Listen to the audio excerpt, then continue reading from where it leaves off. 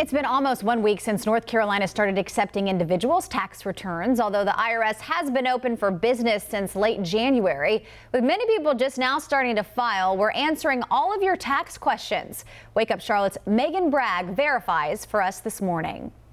In 2021, Congress changed the child tax credit for the year, which made some changes to the current tax laws as well. With the pandemic creating hardships for many families, one question some are asking is, can you claim the child care tax credit if you didn't work or have income in 2021? Let's verify.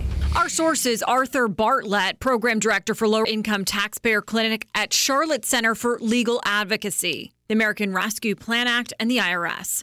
The American Rescue Plan Act of 2021 temporarily expanded child tax credits for the year. The law increased the credit to as much as $3,000 per child and $3,600 for children under 6. The American Rescue Plan made the credit fully refundable for families who lived in the U.S. for more than 6 months during 2021, and half of the credit was allowed to be paid in advance through monthly payments to families.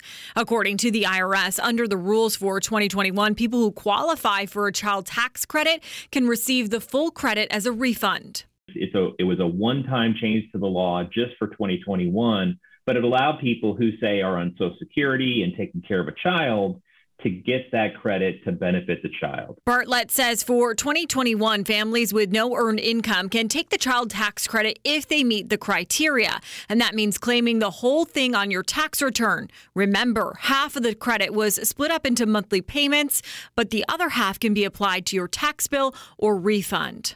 The other half of the credit needs to be claimed on the 2021 tax return. So it's imperative that people who maybe don't usually have to file go in and file so they can get the second half of that child tax credit. Bartlett tells us it's important for people to file taxes even if they are below the usual income threshold, which ranges from $20,500 for head of household to below $12,500 for single filing status. There are lots of reasons why people who aren't required to file a return might want to file a return, especially in 2021 because of the enhanced child tax credit. So we can verify that, yes, you can claim the child care tax credit if you didn't work or have income in 2021, but you need to make sure your tax return is filed correctly in order to do so.